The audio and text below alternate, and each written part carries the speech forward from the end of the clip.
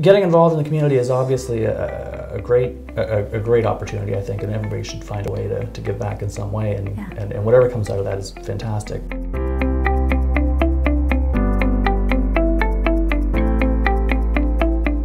Hi, welcome to the Realtors Conspiracy Podcast. I'm here today with John Merrill from Century 21, and welcome. Thanks for having me. Hi. Appreciate being here. Cool. So tell me about your career. How long have you been a realtor? What were you doing before? I've been with Century 21 Miller, based out of Oakville, for almost 3 years now. And before that, I spent a lot of time in national sales roles in the insurance space, traveling across the country, and it was a lot of fun. But after a while, you find it's not really... Yeah. It's not as exciting as it used to be. You get a bit tired, and it was time to focus on something I was actually truly interested in. And then why? Real estate. Yeah, why real estate? What was exciting for you? Growing up, my parents always had rental properties. I got into it pretty much right after university, and to this day still have a number of rental properties in my portfolio that have done very well. Okay. In fact, I'll be visiting one of them later tonight to find a new tenant. Nice. Yeah. And then, what's the one thing that made you successful in your career that you find you're glad you did it? I think overall it's the degree of professionalism, and that's something I've always prided myself on, no matter what I've done in my career. And I think it's important that people really strive towards quality. If you're going to do something, do it right and do it well. Yeah. And when you do that, people, I think, take notice. Yeah. And that's true, very well, especially true in real estate. I mean, how many times do you see a listing that has great photography? Often. Yeah. But you're also going to see a few that don't have quality photography, and that shows. And how well that description has been written. The write-up, definitely. Everything. It really reflects on I think on the listing, which is a bad service to your seller, but it's also reflects on the agent. A bad reflection of you and your brand and who you are. Precisely. Yeah. Well, let's talk about your brand. You've spent some time and effort building a fantastic brand, very memorable, very professional. Thank you. It's working for you. Tell us about that. Yeah, back in my corporate days, I always had the luxury of a marketing team that had strict brand guidelines and strict brand standards, and we did a lot of work for our clients, such that we had to produce pieces that would reflect their branding, and so we would be given their style guide, and some of them were quite big documents, and we had you couldn't deviate from anything in that document. So I came from an environment where everything had to be kind of polished and professional, and that's not to suggest that you shouldn't just get out there and do things, because sometimes action is better than inaction. Yeah.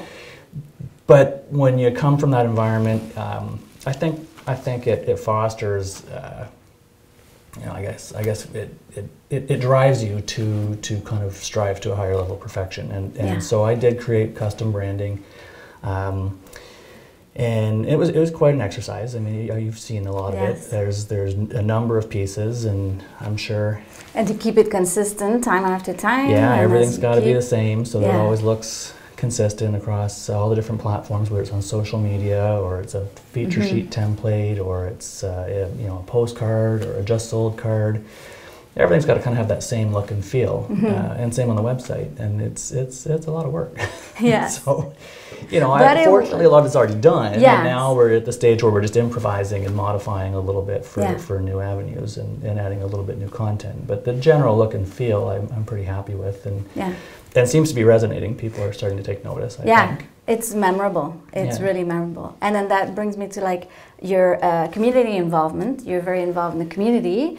Which, now that you have in my opinion, if you have a strong brand that's memorable, when you get involved in the community, it's all about relationship, but they still recognize you more and more, I'm assuming. Well, yeah, sometimes you need more than your than your logo out there. You need your face out there. Yes, yes. And being involved in the community, I think, is really positive on a number of levels. Obviously, giving back and doing something that helps those less fortunate in the community helps build a better community.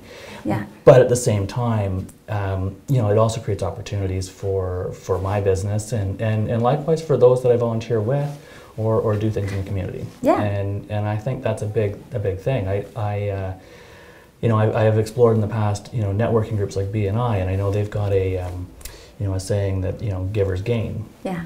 Well, I'm not a BNI member. I do have another network that we could talk about, but that philosophy, I think, really resonates and holds true when you're getting involved in the community. Mm-hmm. You have to have a genuine interest in what you're doing and find something that you actually like. Yeah. And when you do that, not only are you helping out a cause or an organization that you believe in and you support, but people take notice of that. And I think that through that, they see you as a genuine partner to them. Yeah. In accomplishing whatever their goals are. Mm-hmm. And that helps foster better relationships, and over time these people become your friends and you get to know them quite well, and as a result you might get a few deals out of it. Yeah, and we talked about that earlier, where it takes time, so you don't join a community involvement 2 months later be like, right, I didn't get a lead yet. It has to come from helping. I think ultimately you have to get involved in things that, like I said, that you believe in or you're interested in. Yeah. And usually those are the same things. What you believe in is the kind of stuff where your interests tend to lie. Yeah. And when you do that, what's going to happen is you will build those relationships. But it's like any relationship, professional or personal. They don't happen overnight. No. And so by spending a bit of time and getting to truly know these people, and just doing whatever you're doing with them for to accomplish their mandate and their goals, you're going to give back, and that's going to get recognized, and then over time, whether that's depends on the organization, the people you're with, I guess, and the relationships you build. But that could be 2 months, it could be 2 years. I don't know, and maybe 2 years is too long for you to wait. But I would say put in the time and make sure that you're giving. You're giving back in a way that is perceived to be a valuable contribution. I find the more you're going to be genuine about it, the more you're going to get leads fast and absolutely strong leads, I guess. Yeah, I volunteer with the Lions Club. Yes. And we they do a number of things across the community, but in particular, I'm a member of their golf tournament committee. Yeah. I'm not really a good golfer, but I do help organize and facilitate that tournament. Last year, it was my first year working on it with them, and the tournament was such a success that. Of course, I'm on the committee again this year. They didn't kick me off. So we had a great tournament. We had a great day, and it raised a lot of money for area charities. So that's amazing. We're looking forward to it again this year. And all of the relationships that I've been fostering through that group are stronger than they were a year ago. Yeah, and you have a listing now from someone you met at an event. Well, it was another event. It wasn't the golf tournament, but. And I think you know the event. Yeah. You videoed it for me. So the Lions in Oakville does a cruise night every Tuesday evening from it's the first Tuesday after the May long weekend until the third Tuesday in September. Yeah. Weather dependent, of course. Yeah. And so the cruise nights, it's a car show, and so people bring out their toy cars, classics, and modern sports cars, and all kinds of everything in between. Yeah. And we get 250, 300 cars out every Tuesday night if the weather's good. And as a result, I'm into cars. It's something I'm interested in. I would go to that event anyway. Yeah. So by joining the Lions Club and being a member of that committee and putting on the show every Tuesday, it's helped me not only get stronger relationships amongst my fellow Lions Club members, but I'm getting to know people in the community who are bringing their cars out every week. And you get to hang out, talk to them all night, every week. And it's fun. Yeah. So, we're raising money for charity, and it doesn't even feel like work. It's a good time. Yeah. And, I have a listing right now who's somebody who brings their car to cruise night every Tuesday. Yeah, that's amazing. Yeah. And tell us about that other group you talked about. It's a smaller group. quality partnerships, would you say key relationships? So, you know, getting involved in the community is obviously a great opportunity, I think, and everybody should find a way to give back in some way, and whatever comes out of that is fantastic. But you need to find professional relationships as well that are, you know, going to be, I guess, you know, lucrative in some way. Yeah. You know, I mentioned BNI, and I'm not a member of that, but that's for those who aren't familiar. I mean, I know you're very familiar with it, but it's an organization, of course, that you got to pay to play. You pay for your seat, and it's a large group. It could be 25, could be 45 people. Yeah, that's true. It can really work well, but those groups don't always take off as easily as one might think, because in the early days, you don't have 25 or 45 people. And so it can be frustrating getting to a point where, you know, you're putting all this effort into building a group and nothing's really coming out of it. Yeah. You know, I started thinking about that when I had toyed with the idea of joining a BNI group, and I kind of realized that, you know, if I'm going to put in a lot of energy and effort into a group, why not focus on quality over quantity? And so as a result, I mean, it's not that we're not open to growing it to be a bigger number, but right now I have a little networking group of 4 of us. Okay. And it'd be myself, a mortgage broker, a financial planner, and a real estate lawyer. Okay, that's perfect.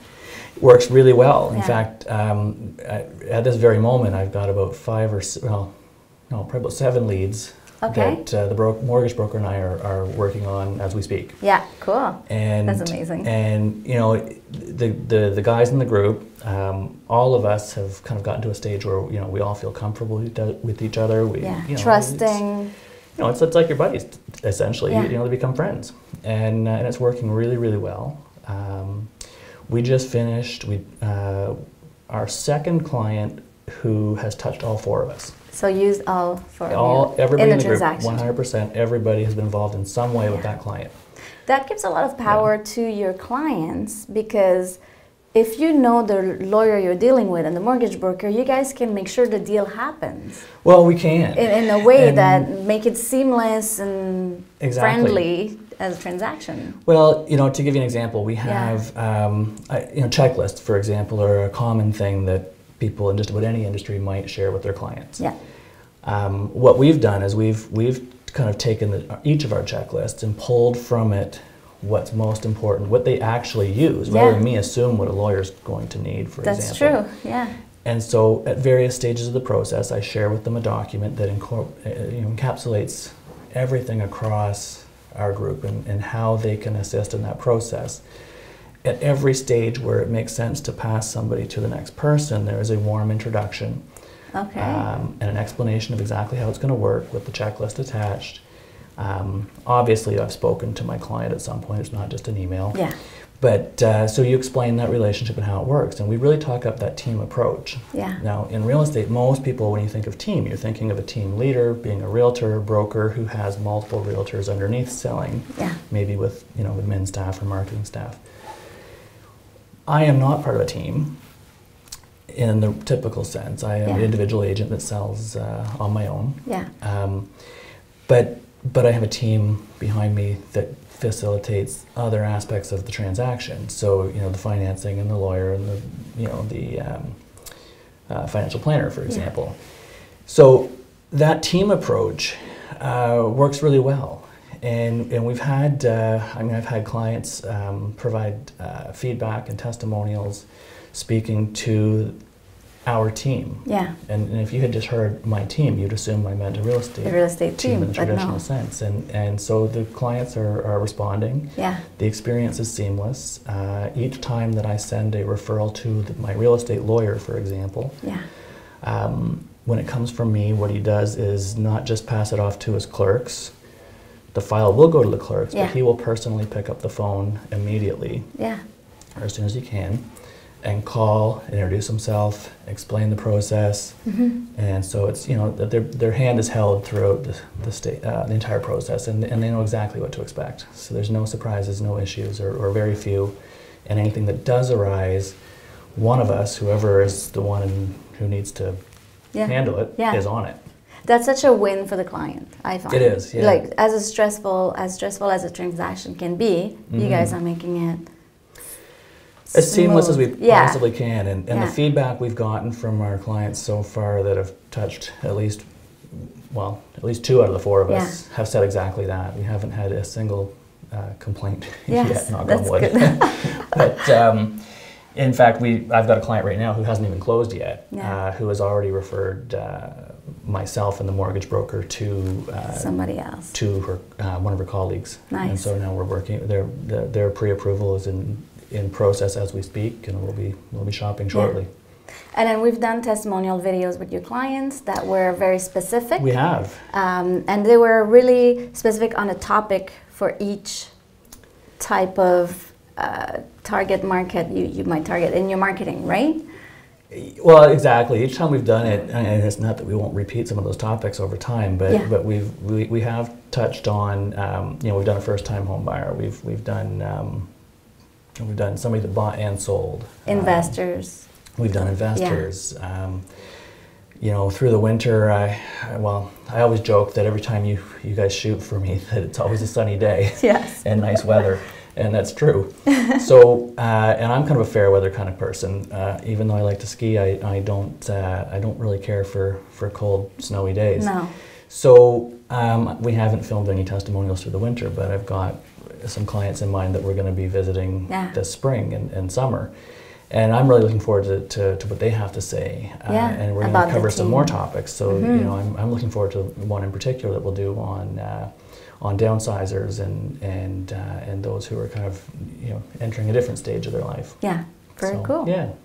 And then tell us about, let's say, advice. If you had advice for a new realtor, what would you suggest? The one thing I would suggest is find folks across the industry who are going to be valuable partners to you. And I remember, my first year, I think my phone rang every single day, or I got an email every single day from a company out there that provided some kind of service to realtors. To realtors. And you have to be able to kind of get through all that noise and find those quality services that you actually need. Some of the stuff that's being offered you probably don't need, or you could do yourself. And find quality partnerships, people you can count on, people that maybe have a similar mindset.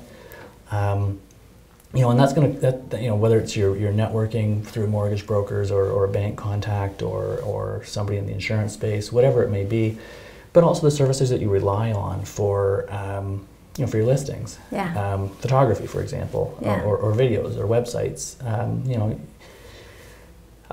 There's good companies out there and not so great. I mean, and at the end of the day, even what makes them good is how they interact with you. Yeah, and the homeowners. And the homeowner, it's a big exactly. deal. Exactly. You're in the home doing the photos usually when the homeowner's there. Yeah, yeah. And how the photographer, for example, conducts themselves in the presence of the homeowner. Yes.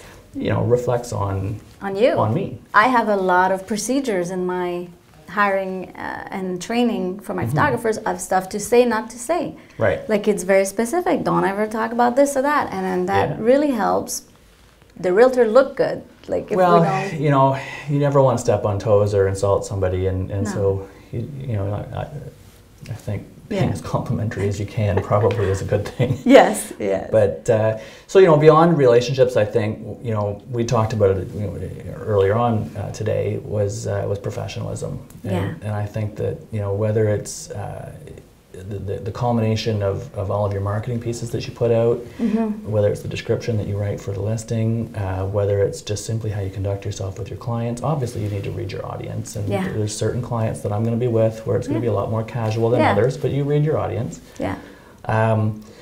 And just how you follow up with other realtors, for example. You've shown their listing, and a lot of folks don't offer feedback. I hear all the time that people don't like the automated emails that go out asking for feedback because it's not as personal. But I would offer a different viewpoint on that. Okay. If you don't get that automated email, will you remember to pick up the phone and call them or email them or text them or whatever? Yeah. I love those automated emails. Because it's easy, it's there. Constant reminder, yep, I got to follow up with them. Yeah. Click the button, write a little note, check whatever boxes are necessary. It takes like 10 seconds. It doesn't have to be so personalized anymore. Like it can just be. Well, I mean, usually there's a spot to write something. So if you want to, add a little more detail, you can do that. But it's I think that's actually a great service, even though a lot of people complain about it. It shows that you have systems and procedures. Yeah. You showed my property. I want feedback. Absolutely. I mean, I appreciate it. I know I don't always get it. Yeah. But at the end of the day, there are times when my listings are shown, I do reach out and call or text or whatever, depending on whatever communication I've already had with the showing agent. Yeah. But so as a listing agent, I don't rely on those pieces. But I mean, yesterday I showed 8 houses. Mm-hmm. Only one of the 8 agents called me to ask for feedback. The others, I believe I got an automated message for all of them. And I've already submitted feedback, but only one called me. Mm-hmm. So that says a lot. I would say it's a good idea to pick up the phone as a listing agent and provide that feedback. And as a buying agent, I think you should do your best to provide the feedback. I mean, at the end of the day, we wear both hats You're at various times. You're working with each other. I always you're going to say. see these people again, and the better you can foster relationships within your own industry. Yeah, I think that's a good thing. Yeah. Yeah. Cool. Thank you. Where do we find you? Where's your contact information? You can find me at johnmerrill.ca or John.Merrill at century21.ca. And of course, my cell phone direct number 905-630-0778. Awesome. Thank you so much. Thanks for coming on our episode today and give us all this awesome advice. Thanks for having me. Anytime. Yeah. Thank you.